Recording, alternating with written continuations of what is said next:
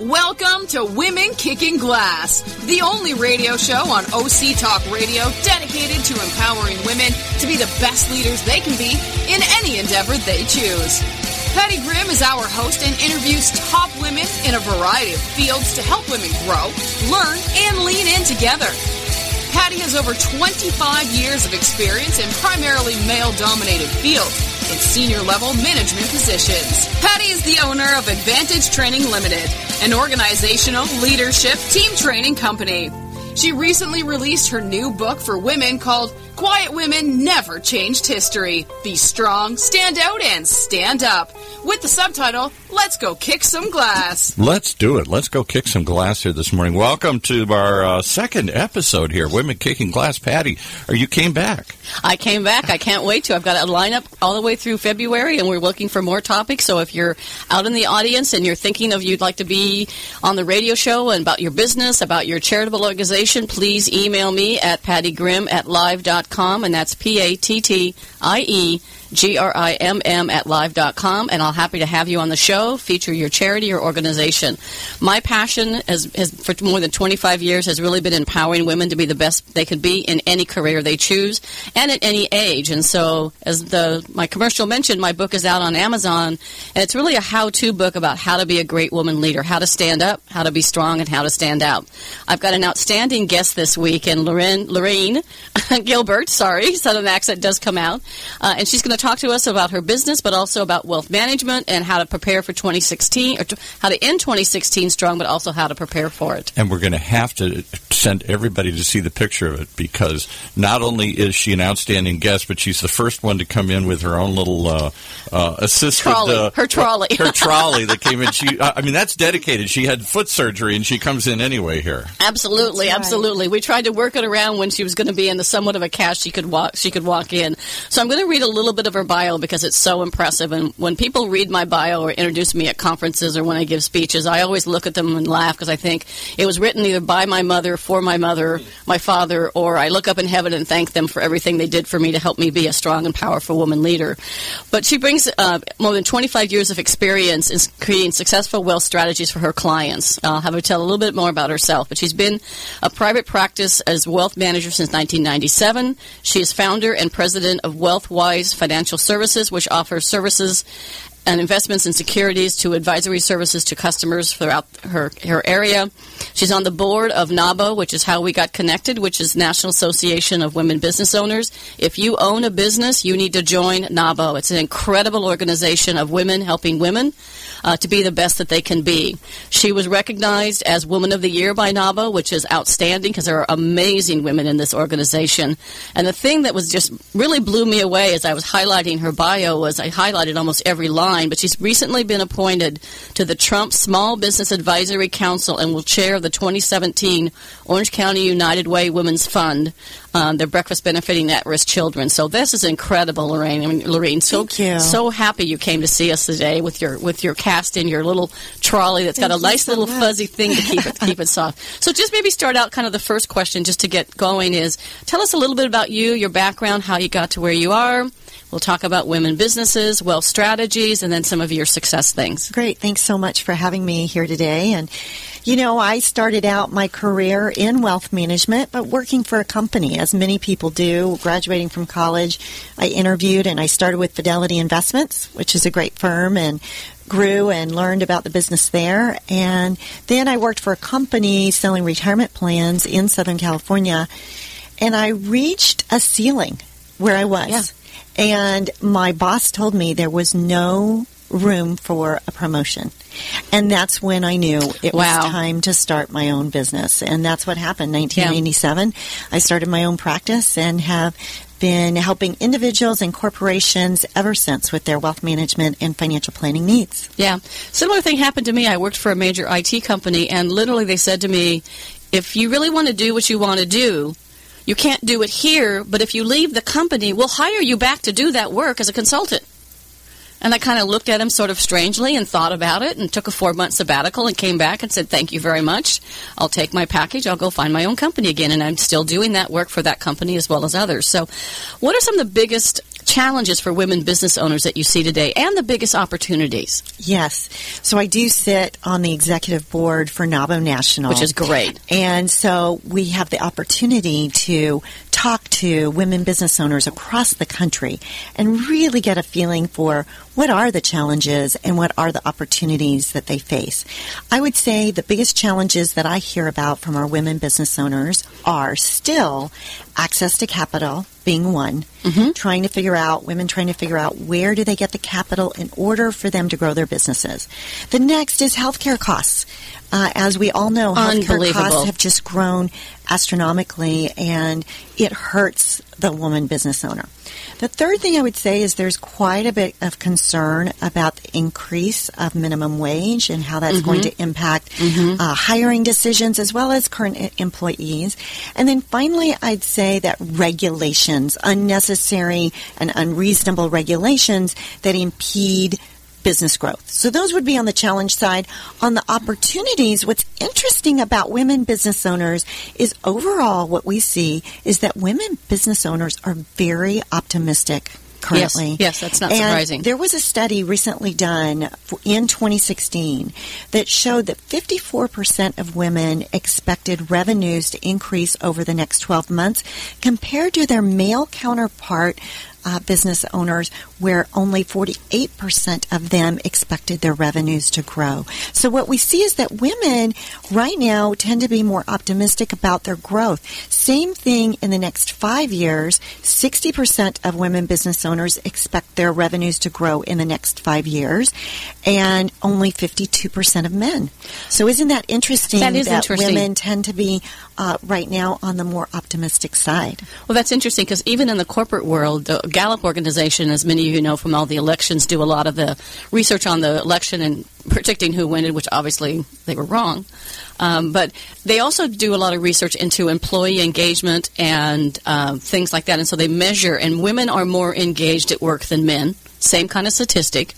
They're finding that especially with younger workforces, they're wanting to work for a woman because they have more. They do more to develop the millennials of the world who are looking for development. In fact, I just saw something in the Register this morning that they ranked the top 25 things people are looking for at work. Pay was 22nd out of 25. Wow. Everything else was opportunity to develop, had a cause. So women were more optimistic than men in businesses, but also in the corporate world. So that's very interesting. It is. That's very interesting. So what are some of the opportunities? So the opportunities that women see is just that they can grow their business. Yeah. You know, that they see the opportunity to continue to grow, that they feel that they are able to kind of break that glass ceiling because women business owners can create their own future. In a sense. So I'd say those are the opportunities that they see for continued growth. And what I'd say is, regardless of the economic environment, I think that what women business owners see is that because they're running their own companies, they can control quite a bit. Yeah. I mean, there are things that are out of our control, but there are things that we can control as well. Mm-hmm. Awesome. Well, thanks. So what specific financial topics are women business owners asking you about or asking you to help them address? The number one need that I hear is to help women business owners reduce their tax liabilities. The good news is that women business owners are doing very well in their business. I mean, what I'm seeing with clients is that some of them are having the best years they've ever had. That's great. Which is great. And then at the same time, they need to manage their tax liabilities. So we help them with those strategies. The next thing I would say is that with what we see quite a few women business owners wanting to exit their business in the next 1 year, 3 year, 5 year time frame. And so they want help in figuring out what that looks like. So those would be the top two things that I see women business owners asking me to address regarding their finances. Yeah, and this will be another plug for NABO. So join NABO OC. It's a great group. We're both part of it. Well, one of the things is you'll find when you're there is if you're in a situation when you're in a partnership or you want to do your business, you simply look around the room at NABO and say, who has somebody who can help me create a partnership agreement? Who can help me do an exit strategy? And I guarantee you there is somebody in the room who knows somebody who will refer you to a specific person, usually a woman, who can help you address those things. A lot of women are buying franchises. One of our good friends, Janet, is a franchise attorney, and she helps women who want to buy franchises. If you want to buy a yogurt franchise or a spa franchise, there's somebody there who will help you. And if they can't, they will find somebody that does. Absolutely. They find somebody who just does. So how are you helping some of the millennials meet some of their financial challenges? Because pretty much the stuff I saw said they're not saving. They're not thinking about what happens when I'm 30, 40, 50, 60, right? They're thinking about today. So what are you doing with Help Our Millennials? We are really excited to make the announcement today, first on your radio show, that we are launching an advisor-enhanced robo-platform. Now, that might sound like Chinese to some people. That sounds like sci-fi, like Star Wars. But it is... It's such an exciting time for us. So it is an online solution for especially millennials who are able to go in and invest with as little as $5,000 and have an advisor, i.e. me, my office, there for them. But it's all done online. And so it's really addressing the millennials that want to do things on their own. They want to do things online. They would like to invest. They may not have as much money to invest, right? So we're one out of 15,000 offices nationwide. We're one out of 50 that have been chosen to launch this robo platform. Awesome. And so yes, it is an algorithm-based platform that takes the money and allocates it properly based on their age, based on their risk tolerance. People go online. That is great. Right. So you can email us at www.robo at wealthwisefinancial.com. www.robo@wealthwisefinancial.com. And this next week, we're going to have the link available on our website where people can go on directly and start investing. So it is really exciting. That is exciting. So I'll have to refer my son, who, when he graduated from college, we gave him some stock in that IT company that I worked for that's in Seattle. So when he graduated from college, we gave him some stock, and it's worth about $5,000 at this point, maybe a little bit more, a little bit less, depending on what happened today in the market. Right. But we should encourage him to contact you and work. He's in Portland right now, but we can still contact him. Well, and that's the thing. We're available nationwide right. to people who want to be able right. to be able to invest. And the great thing about this robo platform is it is a hybrid platform, the best of both worlds, meaning most robo platforms do not involve an advisor. No. So it's only just going online without an advisor. And in this way, you can still have robo, plus you get an advisor. Yeah. So really that's outstanding. Yeah. That's outstanding. And the interesting thing is that so fits the millennials, because I'm doing research for another book on the generation gap between millennials, baby boomers, and Gen Xers. And one of the things is that they've grown up around doing everything on their phone. We grew up maybe we sort of grew up with a computer. We got into computers, but they surf on their phone. We surf on our computer. Everything they do is something that's very self-service. They don't want to actually probably individually talk to somebody. So that's a fantastic thing. So on the opposite end of the scale right now, so baby boomers are more than 50% of the workforce. They're also more than 50% of the voting population. So they are our future. So we need to address millennials in anything we do in our business. We need to think like a millennial, hire a millennial, be patient. They're going to ask a lot of questions. They're going to always want to know why, but we need to get those into our workforce so we can help them. So on the opposite end of the scales, or into the age scale, how do you counsel somebody who's nearing retirement? Baby boomers like me. Right. Where we're thinking, what do I do next? My kids tell me I'll never retire. Well, the statistics are that 10,000 people a day are reaching age 65 for the next 10 years. So it's definitely something that everyone needs to think about, because people are retiring. They're getting to retirement age. Yeah. And so the first thing that I counsel people is to know your number, right? Know what you need in order to retire. And that number is different for everyone, depending upon longevity, how long you're going to live, your lifestyle, how much you spend, and then your risk tolerance. And so first of all, find out that number. You can do that through doing some good financial planning. The next thing is once you know your number, you need to close the gap between the assets that you currently have and what you really need. And so there are quite a few very simple techniques in trying to maximize the amount that you have for retirement in a short period of time. The first is just max out your retirement plan. If you're 50 years old or older, you can put in $24,000 a year in a retirement plan. $24,000? Yeah, $24,000. And then if you're married, your spouse could also put in another $24,000. That's $48,000. If you own a business, there's ways for us to get hundreds of thousands of dollars into retirement plans. So for those people who are business owners, you can contribute much more potentially. So we have ways that we can put a second retirement plan in place next to that first retirement plan and potentially get in, like I said, hundreds of thousands of dollars a year. The next thing I would say is that people need to take care of their long-term health care needs. And the thing about that is that the two biggest costs in retirement are health care and taxes. Can you believe that? Which are, by the way, remember earlier I said the two areas that people ask me about are taxes and healthcare costs, right? Right, so exactly. Those things don't go away in retirement. And so people need to plan for that.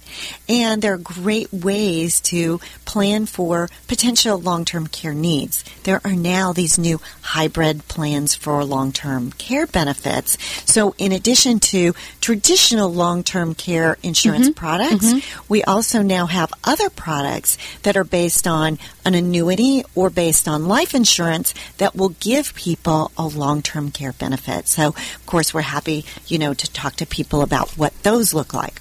The other decision that people have to make is, what are they going to do about their home?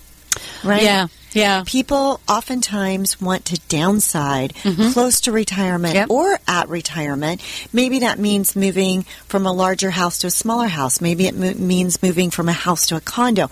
Maybe that means moving to another city or state. So a lot of things to consider when it comes to your housing. But that's important when it comes to figuring out when can you retire? And then finally what I'd say is make smart Social Security decisions, because Social Security benefits, it's a one-time decision, and once you make that determination of when you're going to take your Social Security benefits, you can't really go back and change it. So. Yeah, that's an issue for a lot of people that are in my age group. I mean, everything you mentioned, from housing to downsizing, sometimes my husband and I have been married for 34 years. We just completed our 15th move in 34 years. Oh, my goodness. Congratulations, I'd say. We are pros at moving. I can tell you that. We can do it more efficiently than anybody on the planet. And yet we have downsized. We've continued to downsize. And now we're in a single-story condo in a wonderful community in Laguna Niguel. Single-story, no stairs for my husband. Just a wonderful place. Perfect. And we continue to downsize. And it's hard for some people who have lived in the same home for a long period of time, whether it be 5 years, 10 years, or their entire marriage, and their children grow up there. Absolutely. It's hard for them to give up those memories. It is. But you can take the memories with you, right? You can. And don't wait too long to go through all those items, because give them to your kids that now. Quite a bit. I see people in their older years, right, as they get older, trying to sort through a lot of stuff. Yeah. So, that's a good thing about moving. You kind of have to go through it every time. Yeah. So we're clean.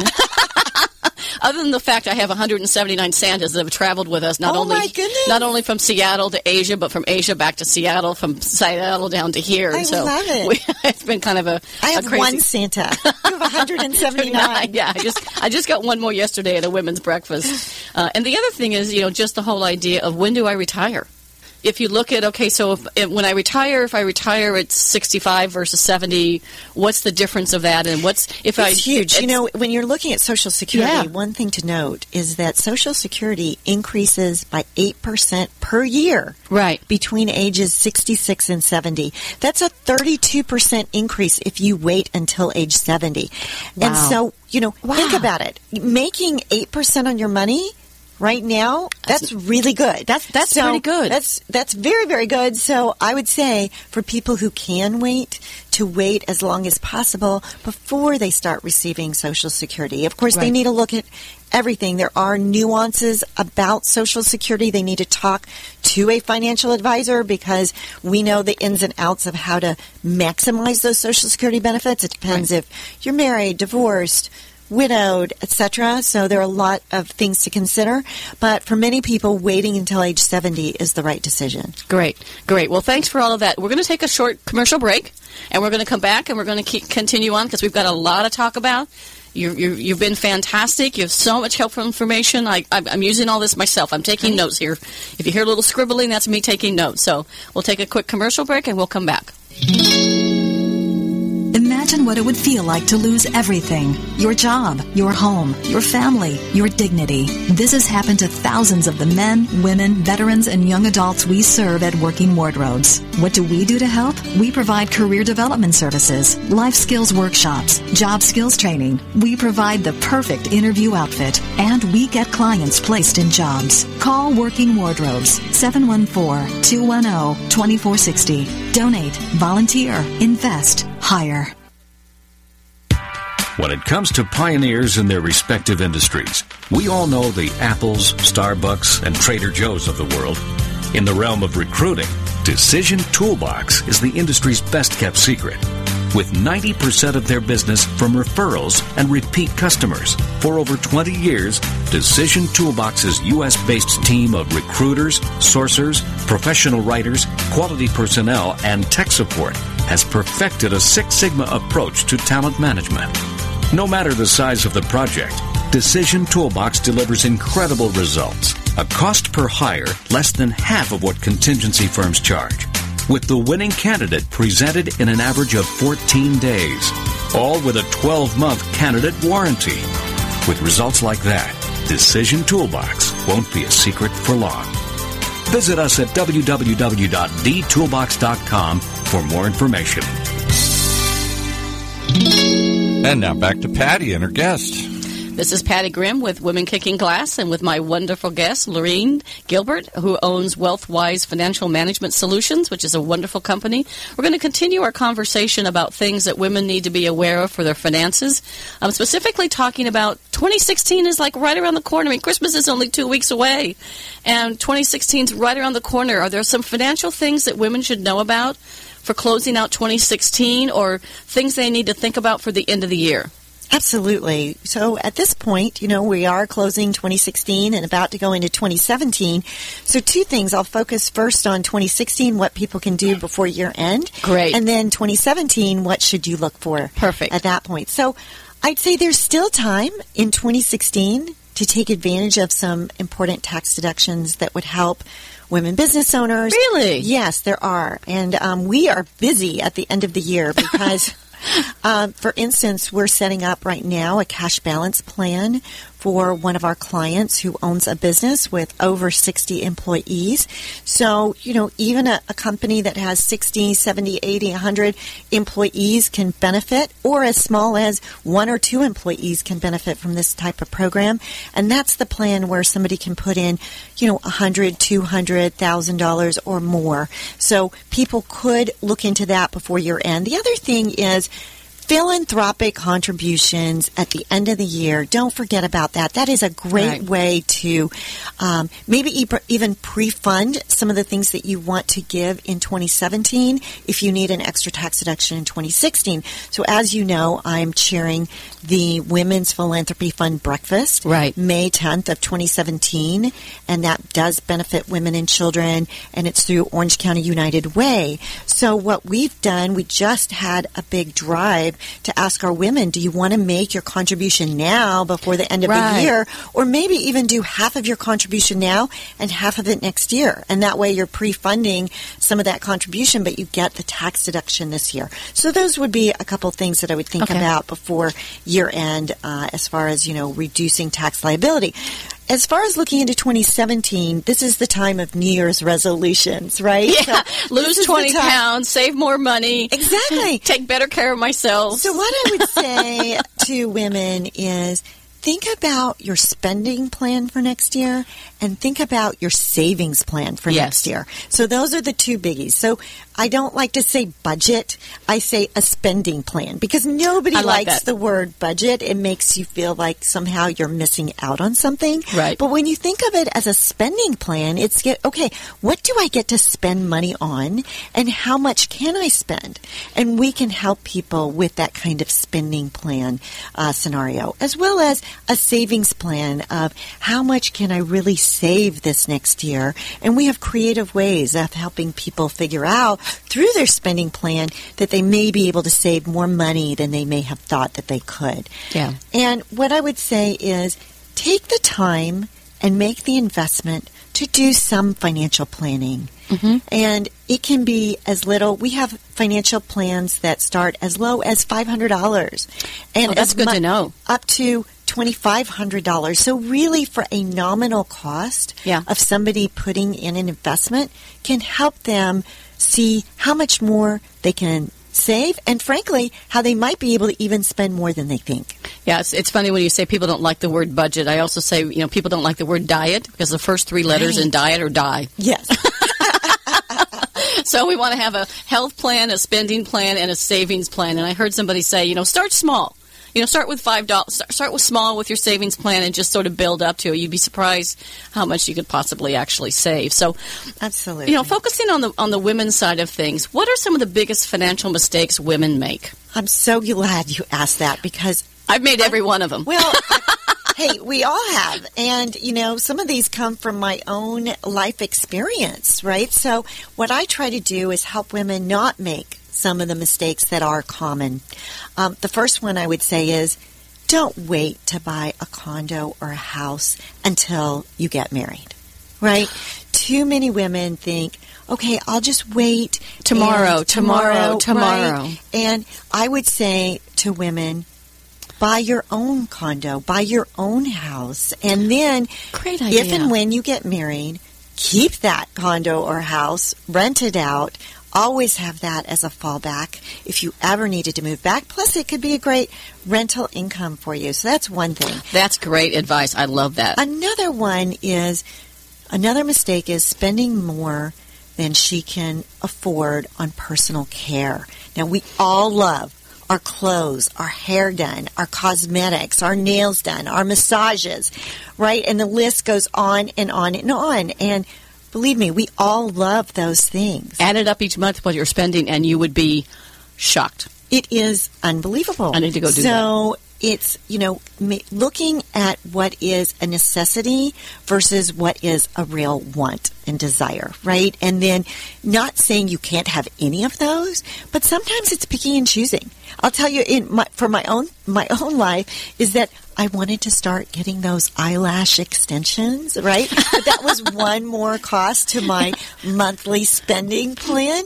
And so what did I do? I cut back on how many times I went to get my nails done. So sometimes it's just a little bit of a trade-off of saying, okay, I really want to do this. Let me see how I can cut back a little bit over here. So it doesn't mean you have to deprive yourself of everything, but that's another mistake that I see. Another one that I see is certainly not saving enough for retirement. Mm-hmm. And so back to that retirement thing. Back to the retirement, you got to start all along the way. And what people used to think that 10% of your income was the right number to save, well, no longer is that the number. And the reason is people are living longer, especially women. Women live longer than men still. So women need to save even more than men. Yeah. So really looking at a 15 to 20% of your income to be putting away for retirement is the way that, you need to think about. Another mistake that I see is women going through a divorce and not changing their lifestyle soon enough after that divorce. People get used to the lifestyle that they've led, and unfortunately, in a divorce situation, many times both parties have to adjust their lifestyle. Yeah, because most of us are dual incomes. Right. So somebody's income is gone, whether it's the man or the woman. And you've got to figure out how am I going to now live within this new set of means. And what I see, unfortunately, is women have a harder time adjusting their lifestyle than men do after a divorce. Really? So, yes, they tend to stay in a house too long that they can't afford.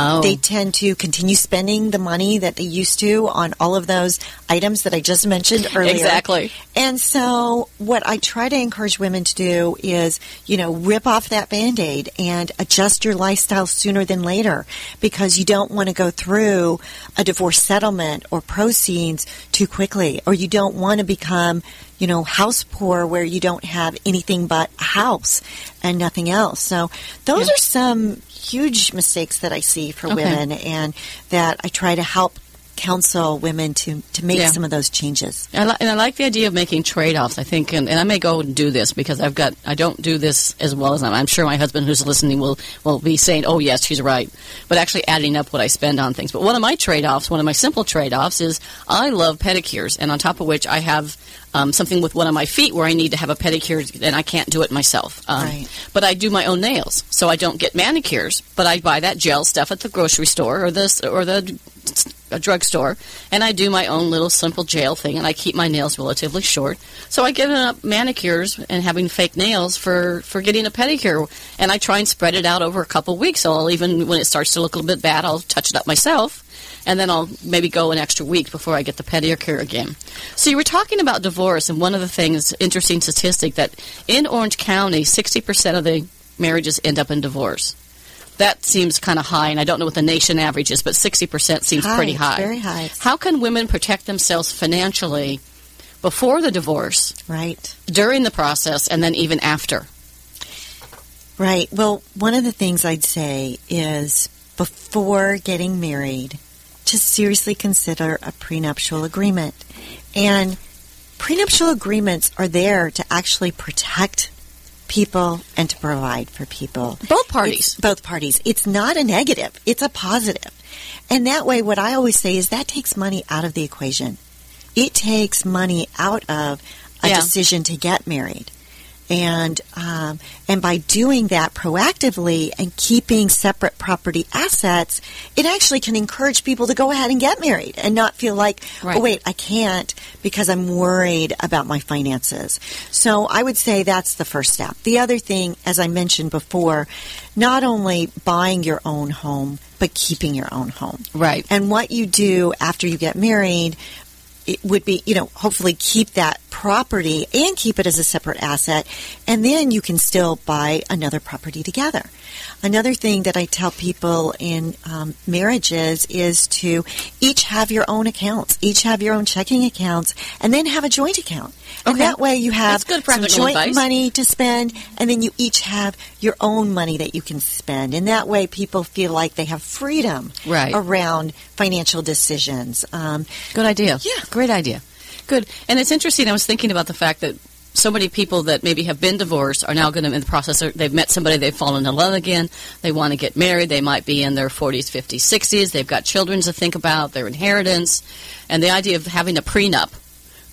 It's a positive thing to say when something happens to one of us that my assets, my personal things go to my kids versus his kids. You bring up children. That's a great point, because in a marriage, especially in a blended marriage, where you might each have children, or one may have children, the other doesn't, life insurance becomes an important planning tool.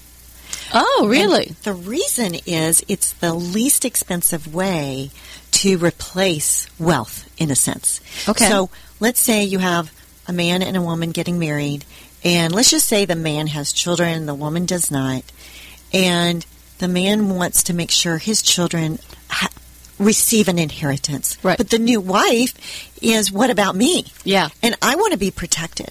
So insurance policies can be bought for the children so that they get the same amount of wealth that they would have had there not been a wife in place. Mm-hmm. Exactly. And then the wife could receive an inheritance, or vice versa. But that way everyone is taken care of.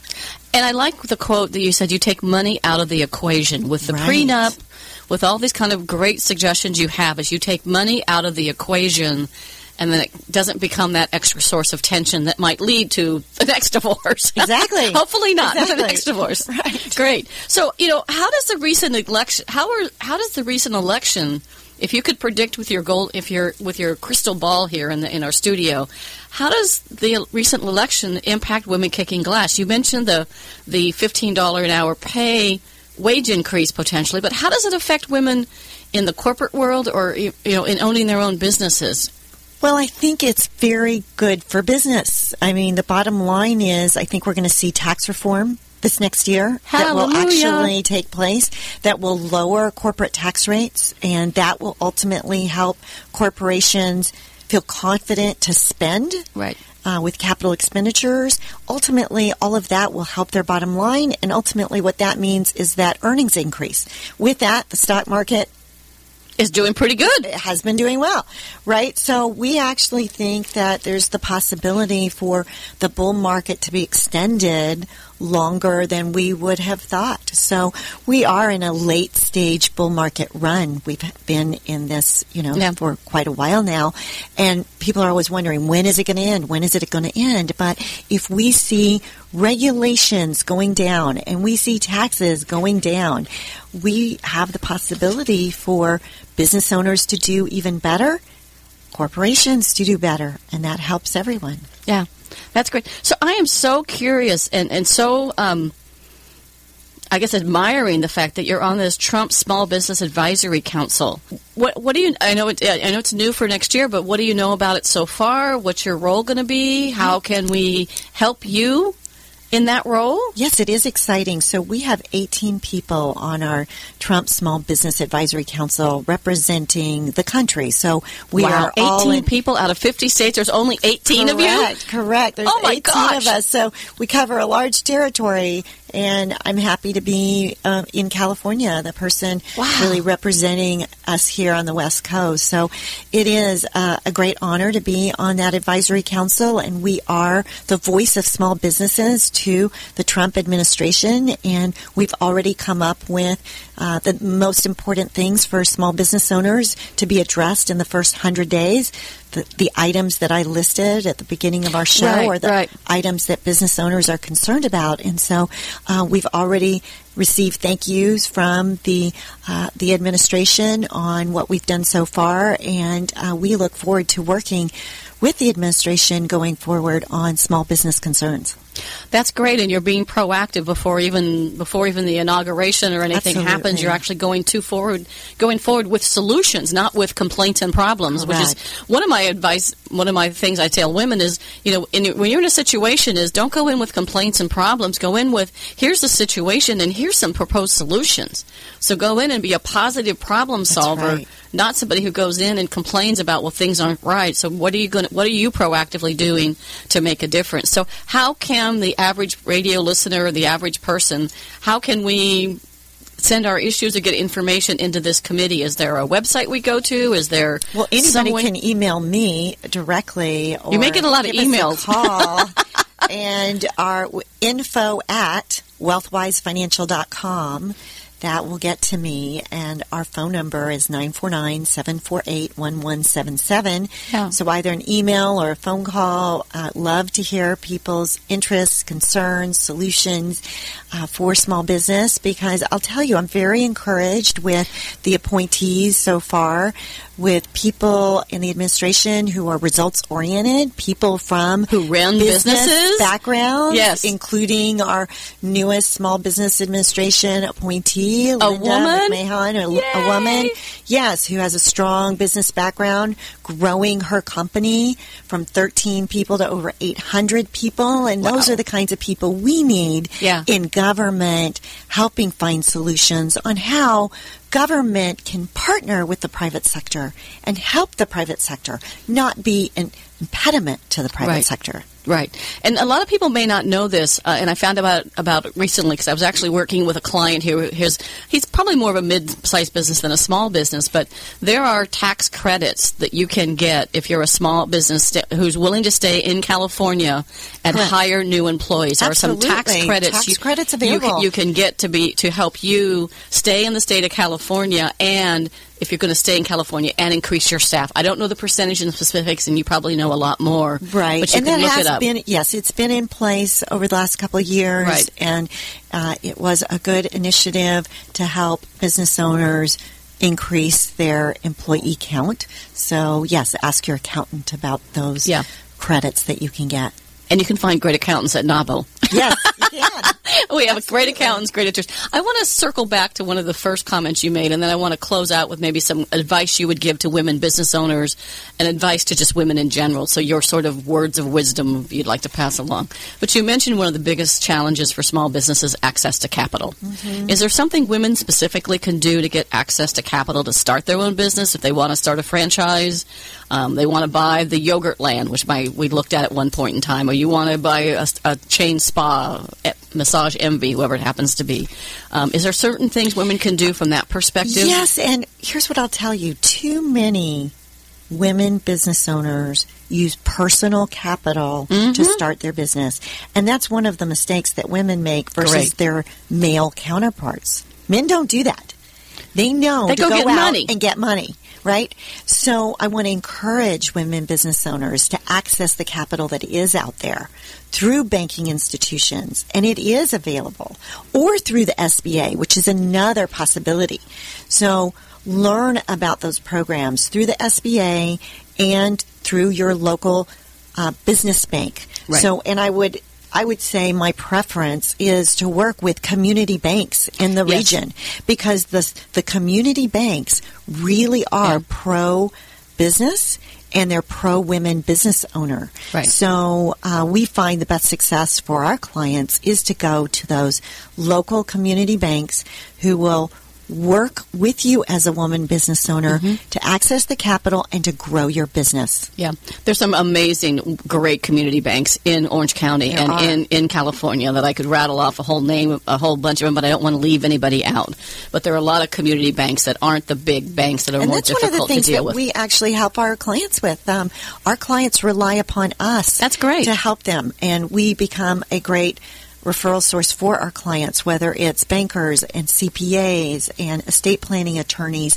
And that way we form a team together to help them, us from the wealth management side, and then all these other disciplines, so that our business owners have a team. And that's what I would say when you get to, words of wisdom. Have your team in place. Have your financial team in place. All those people that I just mentioned. You need your business banker. You need your wealth manager, right? So you need us. You need your banker. Yeah, contact us. And then have a banker, have an estate planning attorney, and have a great CPA. You've got to have all of those in place to grow and build a business. Yeah. Awesome. What about any other advice for maybe young women sort of growing up? Sort of you and I have been around 25 plus years, so any words of advice? I'd say get a mentor. A mentor is the best way for a young woman entrepreneur to learn. And it doesn't have to be in your industry. It could be cross-industry. And back to NABO. NABO has a great mentoring program. Right. Or find somebody that you admire. I mentor younger I do too. female advisors and try to help them along the path. And so I would say to those women who have been in business a while, be willing to be a mentor. And for those who are younger, be willing to be menteed. And both really benefit. Yeah, it's interesting. I want to end every one of my shows on a certain quote, and one of them comes from Madeleine Albright, our former Secretary of State, and I'm not sure I can say this on the radio, Paul, but I'll try. She literally said there should be a special place in hell for women who don't help other women succeed. So if you're a woman, regardless of your age, or 20, 30, 40, 50, you can always find somebody to mentor. And then also be a mentee, and find a mentor and be a mentee. My current young woman I'm mentoring found me on LinkedIn. I have no idea how she found me, but she wants to get in the training and development field, and so she found me in that area. So great! So it's been great to have you on the show. Any special holiday plans since Christmas is around the corner? Well, I'm from Dallas, Texas, and I'm going there to see my family with my cast and all. Yeah. So I am making good luck the trek on the plane, there, and then going to Cabo with my mom. So I figured if I had to sit around in a cast, I might as well be in Cabo. Well, you're going to have a funny tan line. The This is true. You might have a little bit of a funny tan line. Well, thanks so much for joining me today. I've learned so much from you, and it's such a pleasure to have you on the show.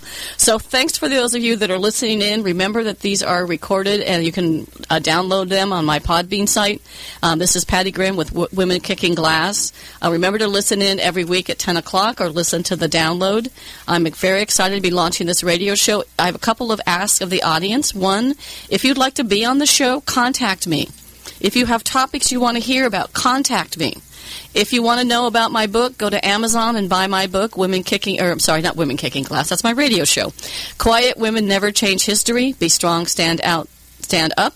With the tagline, let's go kick some glass. And so I thank you for being here.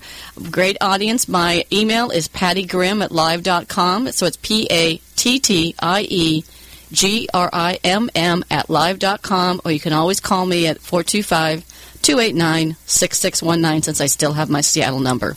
Thanks for listening, and I'll turn it over for Paul for a few last comments, and let's go kick some glass. Thanks for listening to Women Kicking Glass, the only radio show on OC Talk Radio dedicated to empowering women to be the best they can be. Listen each week or download the podcast at patty.grimm.podbean.com. To reach out to Patty to schedule a speech webinar or to learn more about her leadership and team training, contact Patty at pattygrimm@live.com. For more information about her company and her books, have a kicking day.